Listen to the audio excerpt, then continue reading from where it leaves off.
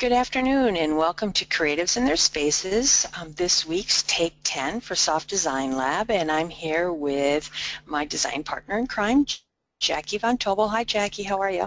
Hi, Deb. How's everything going over there in France? It's going great. We're all Doing a incredibly lot. jealous. Oops. I'm doing a lot of fun stuff, and we'll talk more about that in some of our new or upcoming webinars. Also with us today is Deborah Main of Deborah Main Designs, and in this sort of reoccurring series where we talk about creatives and their spaces and how they got started, today we're going to talk with Deborah Main. So good morning, Deborah. Hello. Nice to see you both, Jackie and Deb. It's great to be here. Thank you very much for inviting me. We're happy to have you here. We are. We are going to just jump right in. And so first off, first question, Deborah, how did you get started in the world of design? Well, it started in 1999. You're probably wondering why I put a picture of my patio up there. It started with remodeling my home in 1999. I had no interior design background, and I used to work in nonprofits, and we embarked on remodeling our home, and not having the background, I built these patios first and kind of did it backwards, and then my contractor had to pour the concrete for the entire house to line up with the patios. So that was my first foray into design, and I worked really closely with the architect, and my go-to magazine was House Beautiful, and so I really got really into the whole design process of designing different angles and creating unique feelings in each room, and just had a lot of inspiration in creating details and shapes and texture and color throughout my home. So that's kind of how I really started. I also, I think we've got got, there's some of the details that I was talking about, just that in the kitchen, that breakfast nook has that detailed cross bar that goes all the way and connects the living room with the kitchen, right up there. And so it just was really a fantastic experience for me. I also worked with an interior designer for the first time, and that just kind of opened up a whole new world to me. She helped me come up with these colors, the green and the caramel and the red, and I learned a lot about creating custom colors. And I remember thinking, when she was walking up the steps, I remember thinking, gee, how exciting it would be to be an interior designer, to create all this beauty and color and texture and, share that expertise. So it was really neat, and it kind of planted a seed for design for me, and I kind of got the design bug, and, who would have ever guessed 8 years later I'd become a pillow designer, but that's kind of how it started. How did you get? Wait, no, this is same. We're going backwards. Go for it. it's that French internet. Yeah. Right, the next one, I think, All yeah, there we right. go. So, I mean, it's interesting to me seeing the pictures of your house. You can kind of see how you've evolved. I mean, with your use of line and stuff like that. So, how would you describe sort of your signature style? Well, I want to be real clear that this house up here in the top left corner is not my home, but it is kind of at the root of everything that I love and my design style. I would kind of describe my style as classic elegance, a little bit of luxury glamour, funky edge, a little bit, Austin Bohemian thrown in. But my background is really traditional. I come from growing up in New York and New England, and was surrounded by antiques, classical details. This home that you see in the picture is from the Main family, which is what my business is named after and is my middle name. And so I grew up a lot around Victorian homes, carved wood, elegant crystal, a lot of family heirlooms that I have. And so it really gave me an appreciation and kind of a core to classic architecture, sumptuous textiles, rich color, history, just the whole story behind everything. And then when I moved to Texas, I really had a chance to kind of break away from some of that tradition, and with traveling and starting kind of a fresh and new, different style. So I really love unexpected color combinations and materials, and the stories that come with everything. So, I have a lot of that background of the tradition, but in working with the textiles that I do, like on the right there is the brooch. that comes from my great aunt Adelaide that lived in that home that you saw in the prior slide.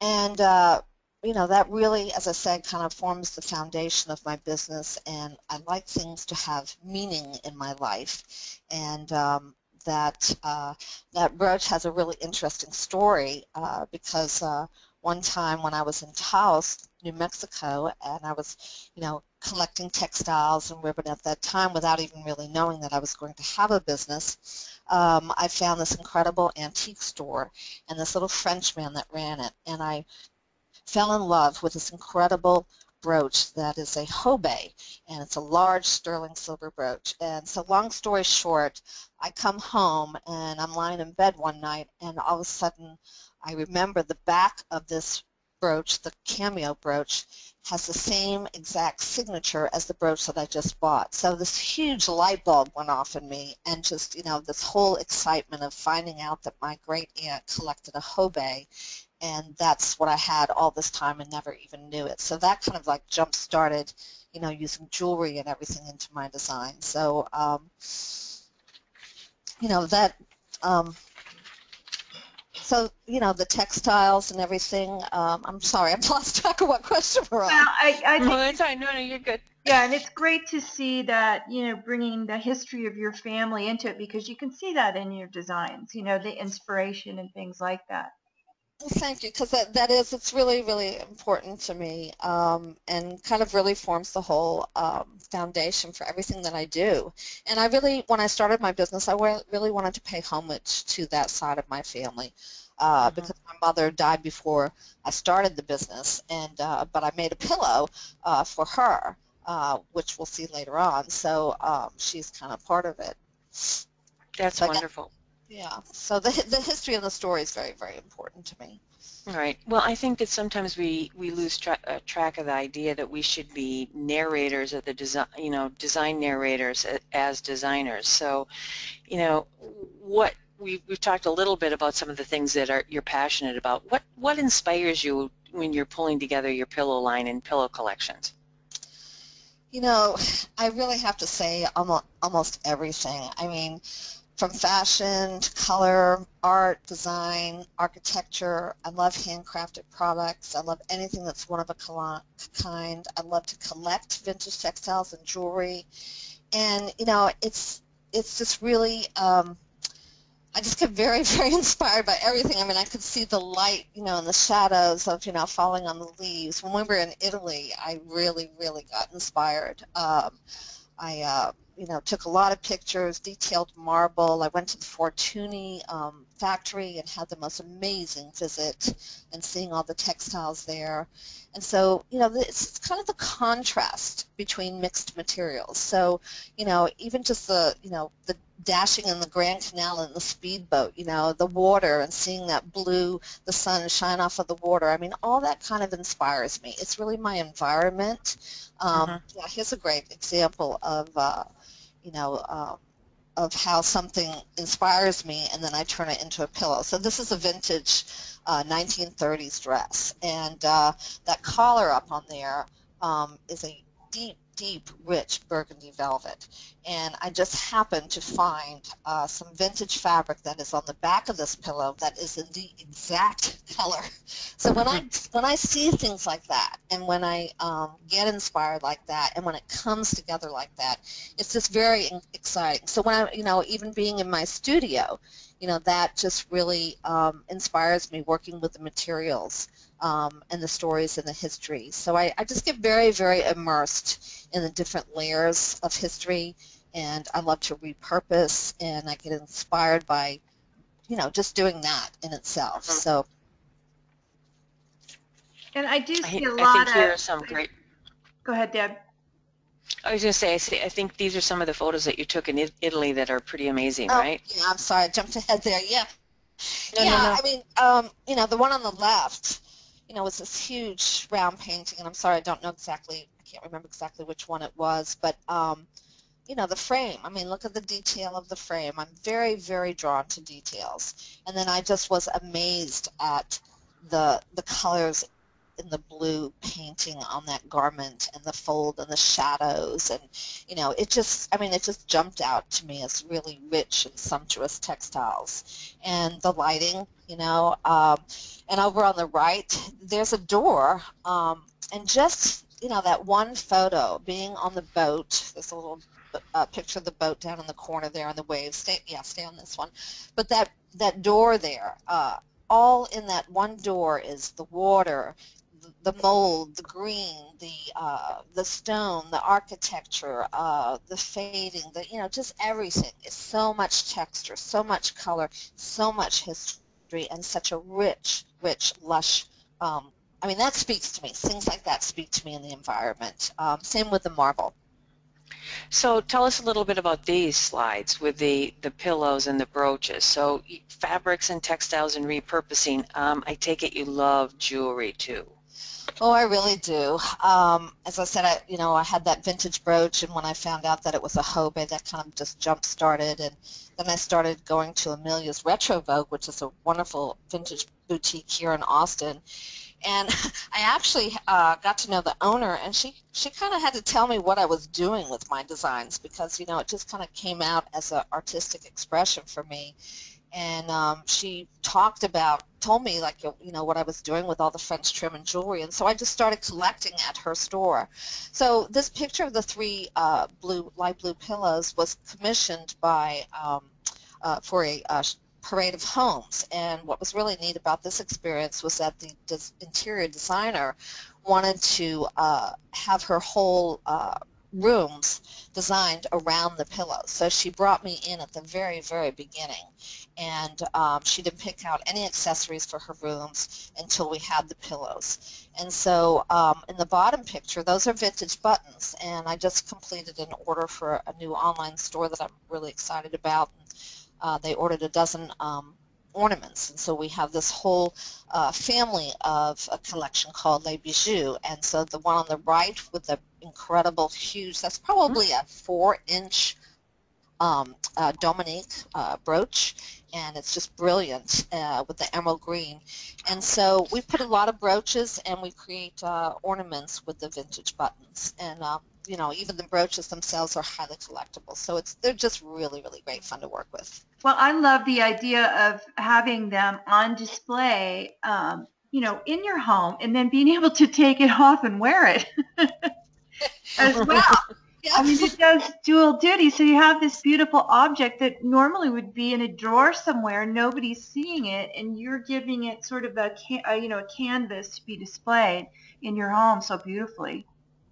Thank you. Yeah, it's really like breathing new life in it. And can't tell you how many women I've talked to at shows, trunk shows, that say, "Oh, I have a whole box of great Aunt Susie's brooches in the back of my closet. I have no idea what to do with." So, yeah, I mean, it's just a really great way. I mean, a lot of women are wearing brooches, and we see them on the runway. We see, I wear brooches. A lot of different people, young people wear brooches. I mean, it just really runs the gamut. But this slide that you have up now is kind of a great story about, how I repurpose. I found this, probably a 1960s little prom dress, or it might even be a little bit older than that, in a little vintage shop up in Deer Isle, Maine. And so I just was inspired by the color. It's chiffon, and not the style of the dress particularly, but just the color and everything. So I got an order from a Kentucky store that I had met in Atlanta, and he called me and he said, I really need a pink pillow. We're having our 10th anniversary, and do you have anything in hot pink? So I dug this out and, worked with him via email and phone, and showed him some sample brooches, and just went to work on it. And in the bottom right, you see that it's lying on a kind of a flower made of a double satin ribbon that my daughter made. She made a double layer there. And then the white is a vintage French trim that has 14-karat gold thread running through it. And then you can't quite see the ruffle, but the ruffle from the dress is what that is lying on in the pink pillow. And that pink pillow was so successful that the client who bought it wanted one exactly like it. So I had the challenge of making one exactly like it, and thank God I had all the materials to do that. So, because the pink velvet was actually vintage, and so I only had a little bit of it left. So he doesn't really know, but I had to kind of really finagle it to make it work. But that's how it comes to life, and that's sitting. Two of those are sitting in some woman's home in Kentucky, which is Well, I really love that idea. that's a great story. Let me ask you, what is, one decorating lesson that you learned sort of the hard way? I mean, where did you, have one of those aha moments where you went, okay, did that. Now I know how to do it the right way this time. well. When I was doing my home, I started going to this fabric store called Kush Kush, and unfortunately, we don't have amazing fabric stores. We have a few, but not quite like that. And they had all this French trim and just beautiful, beautiful textiles. So I was doing cross stitch at the time, and never was not doing pillows and was not decorating, designing, or anything. And I walked in there, was looking for some fabric, and I was looking for some trim to kind of border my son's cross stitch. Of course, he had picked a dragon, right, with about a million colors in it. So she said, "Oh, try this," and I said, uh, "No, what do you mean? That doesn't even match. I don't know what you're talking about. That color isn't even in the dragon." And she said, "No, you need to use this." And I'm like, hmm. So it just kind of, almost like flipped a switch in me. I was so used to traditional and matchy-matchy, and that whole experience just completely flipped a switch. And I went home and thought about it a lot, and I think that's when this major shift occurred that, that I had to see things a little bit differently. Oh, that's a great story. Yeah, I went big and bold after that, and very different. Well, sometimes we need to So let's step play. back from our own work and see it through other people's eyes to really, see the impact that it's having and maybe what it's lacking too. So, Jackie, that's a really great point. As I mentioned about that owner of Amelia's Retro Vogue, I mean, she really literally had to tell me what I was doing, because for me it started out and still is an artistic process. I mean, I understand it a little bit more, but I didn't really understand it when I was doing it. hmm well, and when you That's hear great. the description of your work from somebody else, they may see it as a completely different thing, which is probably what she was doing, than what you realize you're doing sometimes as in the creative process. Right, and I think it's very much like, viewing a painting. Everyone comes away from a painting with something different. I mean, Right. some people see one thing, some people see something else. So, and I totally agree with that. I mean, it's just a very different experience when you're working with the art and you're creating the art, and then when someone's having it in their home. I found out about one pillow one time that this woman who was pregnant and just wanted to buy, I guess, a piece of luxury. And so she had this whole ritual where she had this huge vintage scarf pillow that I had made on the center of her bed. And every morning she would put it back on the bed. Every night she would have this ritual of taking it off. And it was just this beautiful piece of art that she had in the center of her bed that she just, really valued and kind of made a ritual out of it. Oh, that's awesome. So let's play a little game of sort of fill in the blanks. So we kind of touched a little bit on it, but I get inspired by. Well, I talked about it already, but Mm-hmm. basically when I'm not, when nothing's happening and I just, feel like, I can't really design anything, nothing's happening, I just jump in my car and I bop around town and I go to all my favorite vintage shops. And Amelia's Retro Vogue is one, Flashback is another one.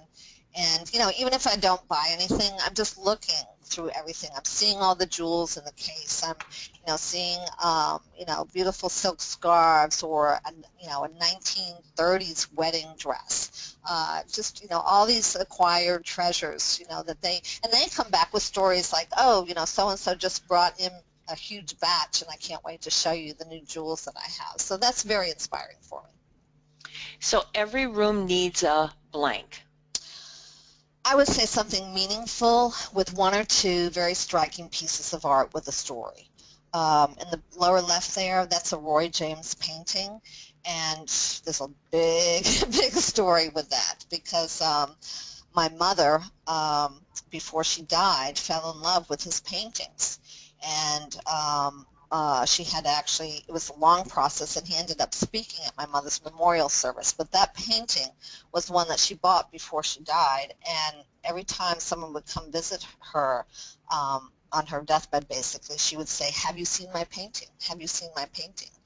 And she used that painting as a journey, to where she was going. And so it has an incredible memory for me. So I mean, I'm sentimental. Some people, maybe might not be, but I really feel like a piece of art, whether it's a painting, a sculpture, something that you found in your travels to Paris, or your travels to New Mexico. I mean, anything that has some sort of meaning to you, I think is really important. And so it speaks a lot about you and your home and the rooms that you live in. Mm-hmm. So don't be afraid to step out of your comfort zone, to try something you do not feel qualified to do, because you will learn in the process. I never felt qualified to be a designer, to be an artist, or anything like that when I started. I mean, I didn't know how to sew at all.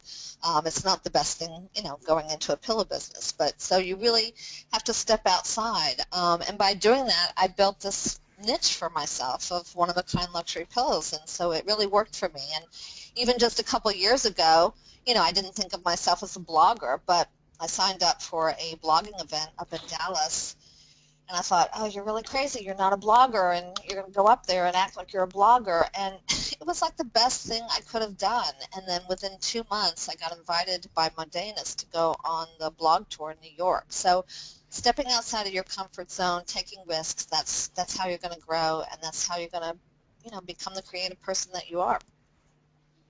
I think that's a great point.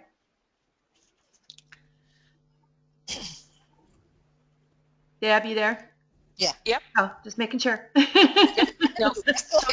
I hope you all do know that Deb is in France, living the life, and she's in control here. So, can you talk to us a little bit about your process and your path in starting your custom pillow line? I know that we kind of touched on that actually, but what was that one moment where the light bulb went off and you went, oh, I have a business here? Well, there was actually quite a few moments, and I'll try to do it as briefly as I can. There were a lot of unusual, unseen events along the path of about 8 years. I didn't know how to sew. I had no design background. It took me about 4 years to get started from the very first pillow I made. So it started with this ribbon pillow on the left by my best friend, Andrea. She made that for me, gosh, probably 30 years ago. You can see how worn it is. And behind that is a pillow made by my great aunt, and the one on the right with the orange flower, that's made by my grandmother. So I had these already. I had these kind of family heirloom pillows on my window seat. And then while decorating my home, I was in that fabric store that I mentioned. And when I was in that fabric store, what happened was really what I call my artistic epiphany. I was, looking at everything, and then all of a sudden I started pulling down all this French trim.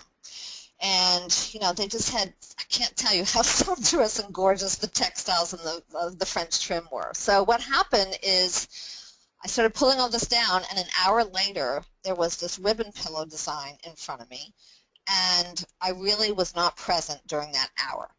And it was just a phenomenal experience, and I stepped back and said, wow, what just happened? And so that was my artistic epiphany. And then what happened after that is that, all the little unforeseen things started to occur. Like I bought an antique sewing machine, still didn't know I was going to make pillows. In fact, when I bought all those ribbons, I just tucked them in the back of my closet, and they sat there for a couple of years. They were super expensive. Wanted to make sure my husband didn't see them. But they were really inspiring.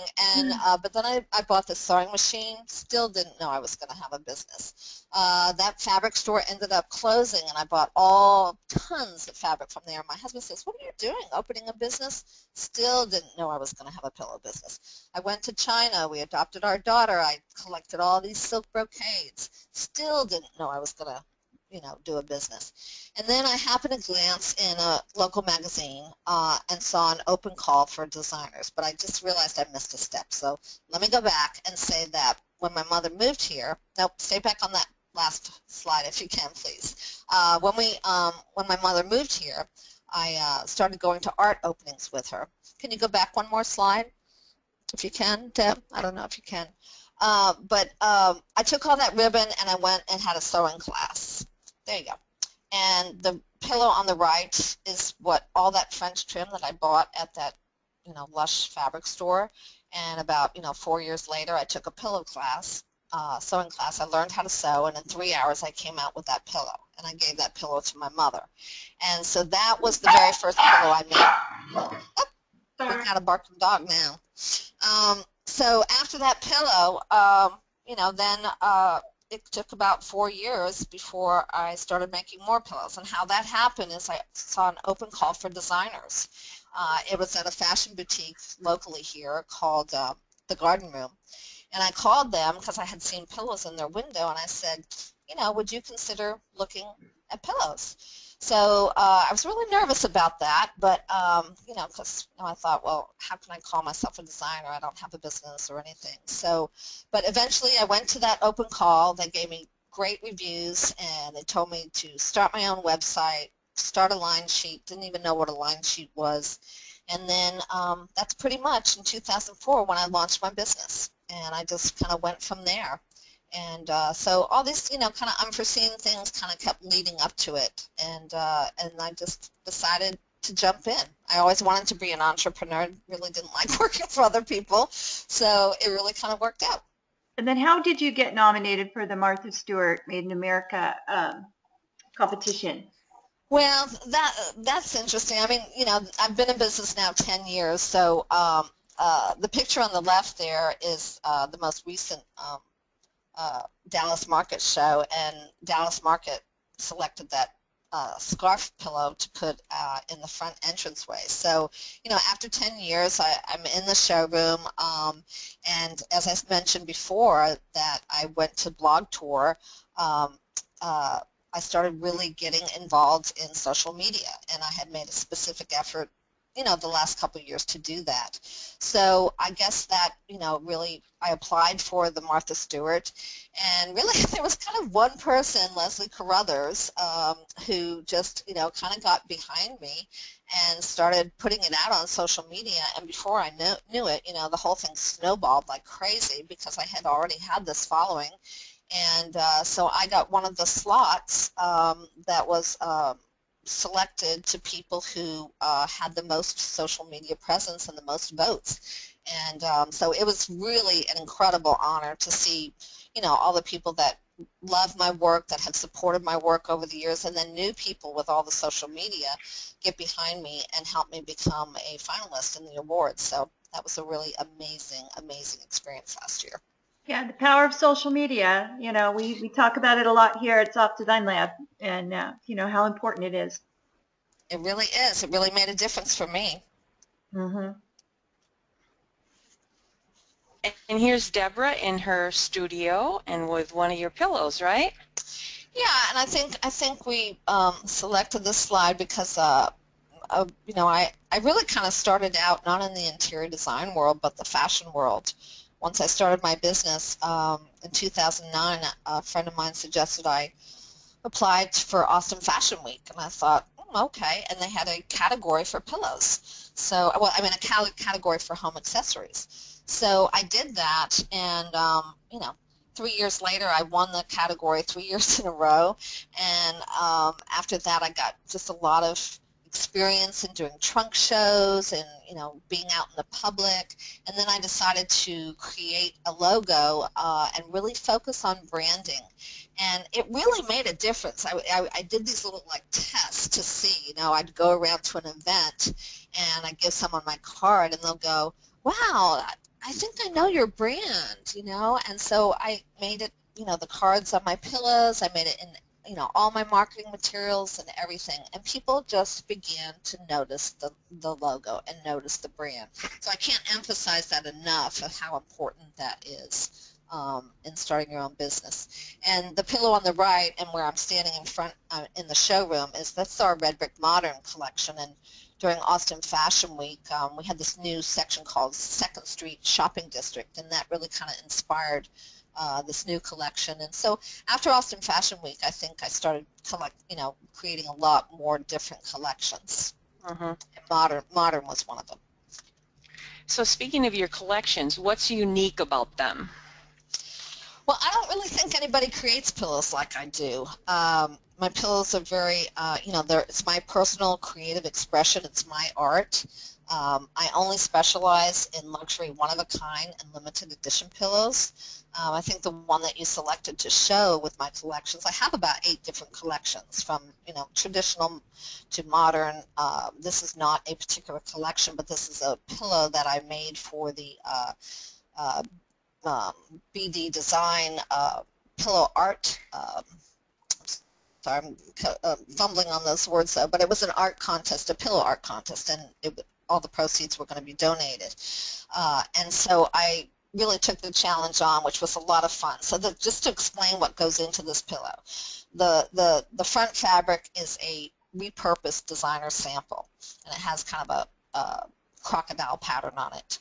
Then the frame is made out of a vintage French metallic trim that has little, a very Art Deco pattern, and it has like little peepholes in there.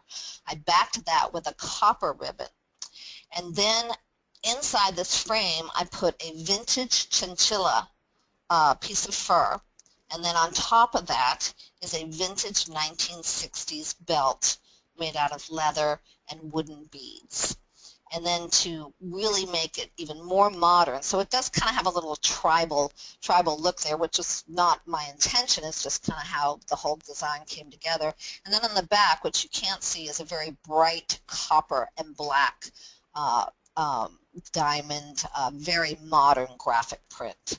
So that kind of gives you an example of all the different layers that go into some of my pillows.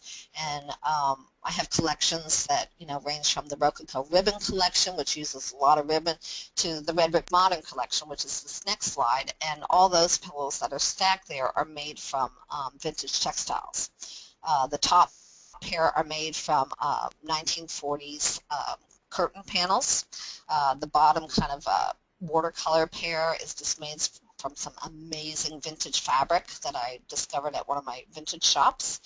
And then the other one on the right is just a vintage cotton. So I use vintage and new in really all my different collections, whether it's the Les Bijoux family or whether it's the Red Brick Modern, my limited editions and one-of-a-kind pillows use a combination of vintage and new textiles. Well, now that we know how you got there and how you put your stuff together, what's next for you? Well, there's a lot of exciting things on the horizon. I can't really mention them quite yet, but there's a lot of new collaborations, new collections, possibly with some different materials. I'm planning on trying to attend High Point at some point in some fashion. Not this year, but maybe next year. We really have a loyal fan base and stores that have supported us for over 10 years, so that our current customers is always our primary focus. This picture is taken at Casa Delino, and that front pillow is made from a 1960s gown, and that pillow is just a very, very, one of my favorite textiles, and I backed it with a striped wool, almost like from a men's suit, pinstripe. But my daughter is 19. She's a jewelry and fashion designer, and we love to work together. So, you just never know what will blossom from our collaboration. I like to keep my options open. So there's a lot of opportunities, and I'm very much more involved with the interior design community and women like yourself, and it's just really very exciting to me. So I think there's a lot of great opportunities ahead of me. I think we'd be remiss if we didn't ask you, because there's several people I know specifically on this call, that want to hear how others started their own line because they're looking to do the same. So what are your top 3 tips for somebody who might want to delve into starting their own business, company, collection, limited edition line, all those kinds of things? Well, my story, started as an artistic expression, so mine evolved over the last 10 years. But what I've learned over the last 10 years is you really need to know your market, and you really need to know your buyer. My buyer is wholesale, uh, that is stores, as well as trade, interior designers, as well as the public. So I do both. But you've got to know your target audience. For me, I've really had to connect with interior designers and luxury brands, and that's created a lot more opportunity. And you really have to be flexible and adapt to changes. The second one is make sure you have a solid vision in your brand. As I mentioned before, I, made a conscious decision to, have that particular logo, to start using it everywhere, and it really made a difference. People started recognizing it. But I also had a lot of people say, you know what you need to do? All you need to do is this. I mean, you'll get people that will give you a zillion bits of advice, and you really need to hold your ground and, really stay true to your vision. I think the best advice I got from a very well-seasoned buyer, and this was in the very first store I was in. She said it takes a long time to build a brand, and you really have to be in it for the long haul, and I'm really starting to see the benefits after 10 years. The third thing would be focus. I was all over the place when I first started. I mean, I was doing 8 different collections. People would send me emails about advertising in this magazine and this and that, and that was great. And I did a lot of fun events and, just got incredible support and a lot of people supporting my ideas. But in the end, when it comes down to a business, you have to focus. And so I've really started to do that much more, and I've really focused specifically on getting to know people in the home furnishings industry and interior designers, and that has been a real big game changer for me. So focus on what you do best, farm out the rest, and what you have to do to make your pillow line successful. And I do want to add that social media makes a huge, huge difference.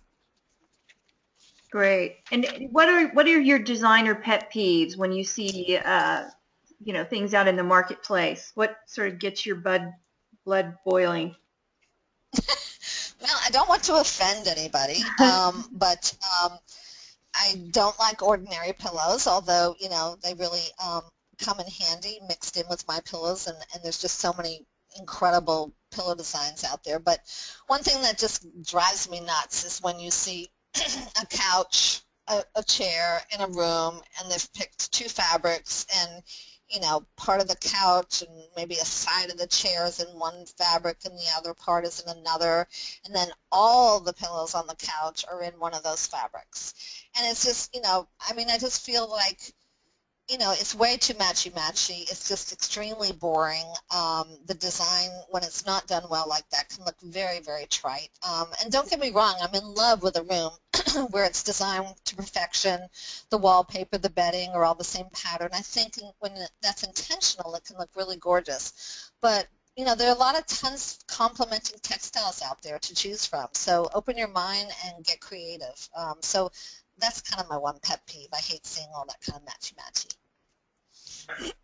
Okay, so lots of different trends out there, and I know you have to stay ahead of the game, being a pillow designer and building your collections, because you're probably, with your lead times and things, you're thinking into the future. So what's your favorite au courant trend right now? Well, blue is one, and it has a story because I made all these amazing blue pillows probably about 6 years ago, and there just wasn't any blue, and the pillows were not selling, and it was at a time when I didn't follow trends. And there was a reason I didn't follow trends because, again, my pillows are my art. So if I get too involved in what the trends are, then I lose my ability to create art. So, but I have learned that by going to trade shows and working with interior designers that the trends are important. So there's a lot of gray couches out there right now. So blue pillows look fabulous on them. There's a lot of, purple and burgundy and a lot of white. So I learned the hard way that way in terms of staying on top of trends. So I love blue, and I have a lot of blue pillows now, and they are selling, which is a lot better than it was before. And also, I really love metallic and the mixture of materials, and I really love wood. The grain of wood. If I could make a wooden pillow, I would. I love the grain of wood. It all comes from my collecting antiques and family heirlooms, and so I really like the metallics and wood trends too. And then our I think this is our final happy question. Should we still be karate chopping our pillows? Well, maybe you two can educate me on this. I just have no idea where the karate chop came from. I really Well, I don't. can tell you where it came from. Okay, tell me where it came from. It came from the growing away from the polyester fill pillow into luxury down pillows when you actually had some movement in your pillow, because for so many years all we had were bricks on our sofas because companies were not utilizing down products. Well, And that makes sense. That mhm. makes sense, but it still doesn't make sense to me to karate chop them. But and Good, so good. and I'll tell you why. And please don't chop my pillows. They really don't need it. It actually, for me, takes away from the unique look and feel of them. Our pillows are designed specifically to have the fullness and plumpness. It's very intentional. And just like you said, because of the high quality of the feather and down. And when people use the pillows and when you're naturally using them, there are little indentations. But if you just go in there and karate chop it, it's just like, it's kind of like, kind of a fake, way of doing it. And the charm of our pillows come from the color and texture of the textiles and the shape and the placement of the trim. So you're certainly not going to want to chop, one of our luxury bijou or even these beautiful scarf pillows. It takes away from the design and it interferes with the beauty of the pillow itself. So, save your chops for mundane, ordinary pillows. That's a big no. Good. So with that said, can you share a pillow trick with us? Yeah, I use a chopstick. I use a chopstick to get my corners pointy. I really like the pointy corners. I tried doing the rounded corners, and where you kind of sew it where it kind of makes the point a little bit less, but I wasn't happy with it. I wasn't happy with it at all. I like I like a pillow to have really crisp, pointy corners. So you basically, trim the corners to about a 1/4 inch of the seam. You fold it over, and when you turn the inside out, you just shove a little chopstick in there and make sure your corners are, sewed really well, and, maybe I backstitch them several times, and you just poke it, and out comes your beautiful corner. Next time I eat at the my favorite Asian restaurant, I'm taking home a thing of chopsticks.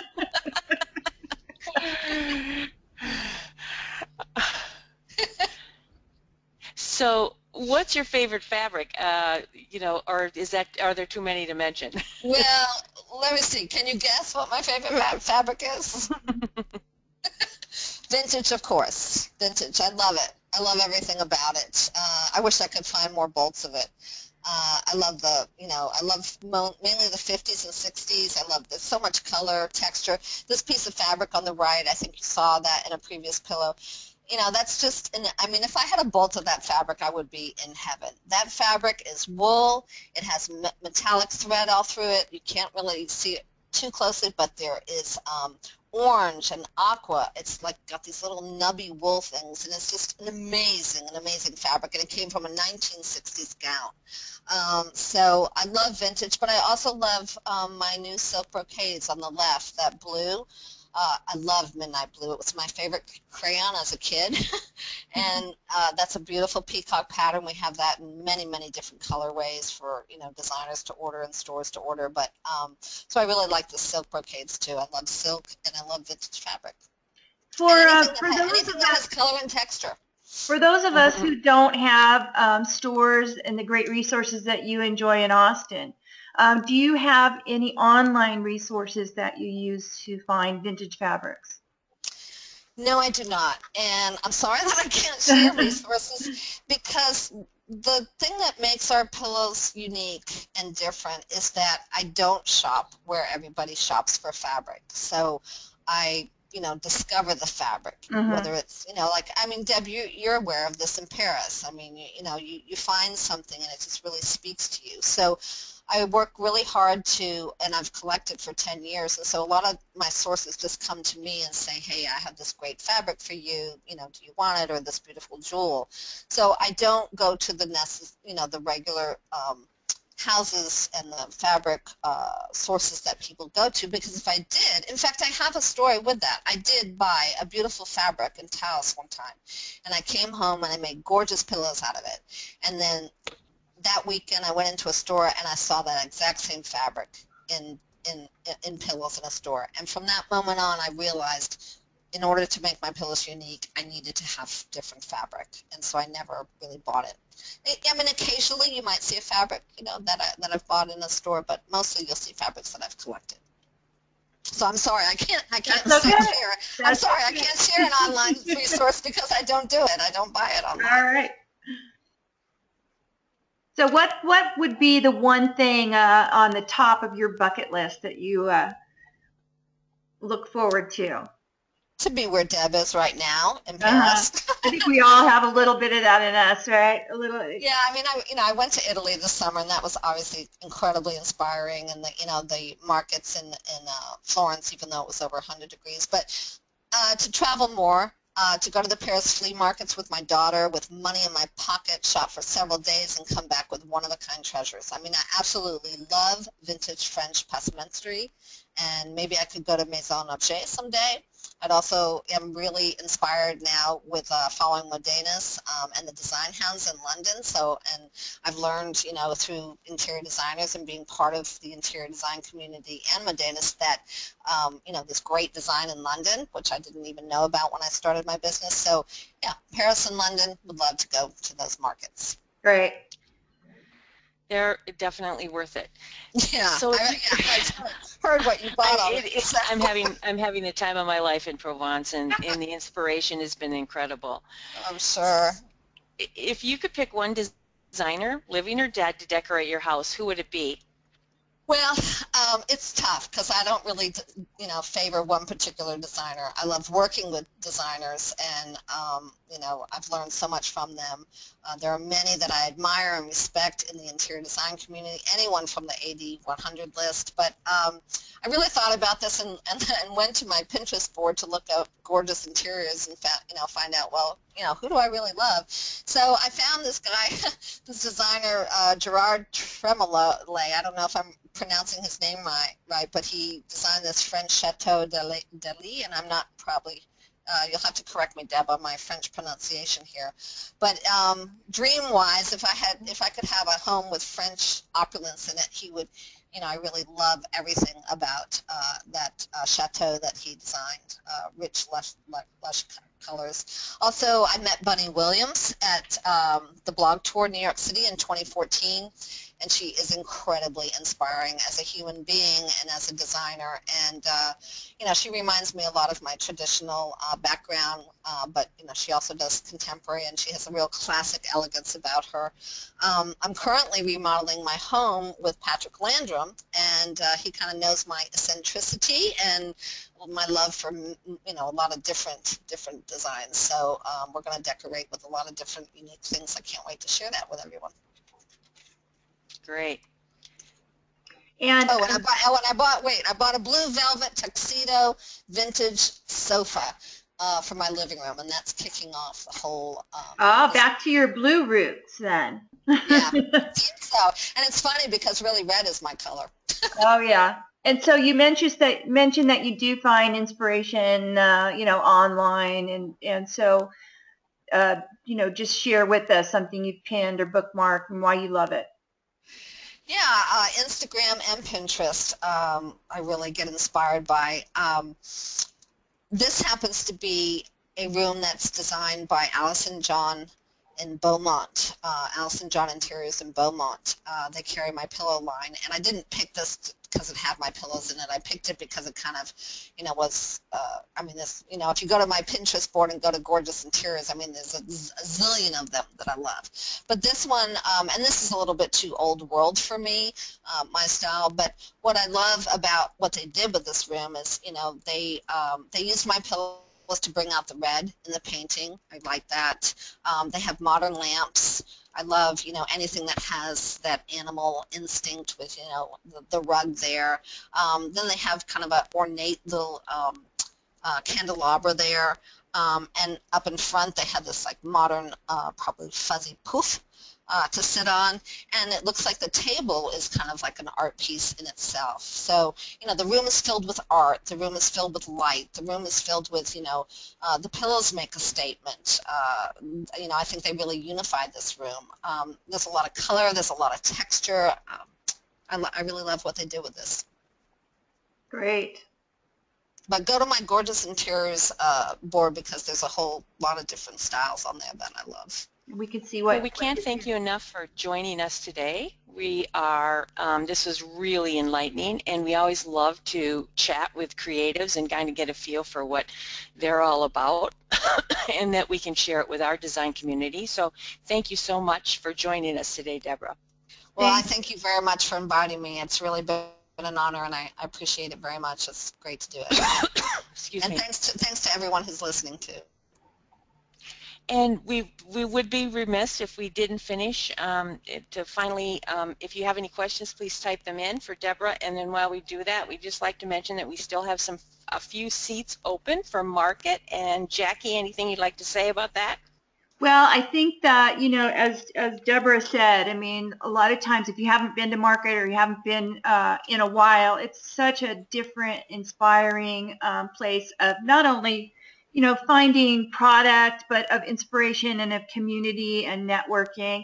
And so we have really put together a fantastic lineup that includes all kinds of wonderful exclusive showroom visits, hobnobbing with design celebs, parties, dinners, really in-depth CEU education and presentations from all of the places that we're going to visit on how and why and where they make their product. So you really get the backstory to it. So we'd love to have you guys come with us if you're interested. We have a few spots left. It's filling up quickly. And it's really going to be the the sort of design trip of a lifetime at High Point. It's 5 nights, 6 days, and if you are interested, just go to our Soft Design Lab website and check it out. We'd love to have you. Absolutely. No, we don't have any questions. So again, I want to thank Deborah for joining us, and you guys have a great time. We'll see you in a couple of weeks. Thank you, Deborah, Jackie. Thank you, Deborah. Love your pillows. Thank you so much. Bye-bye. Bye, everybody.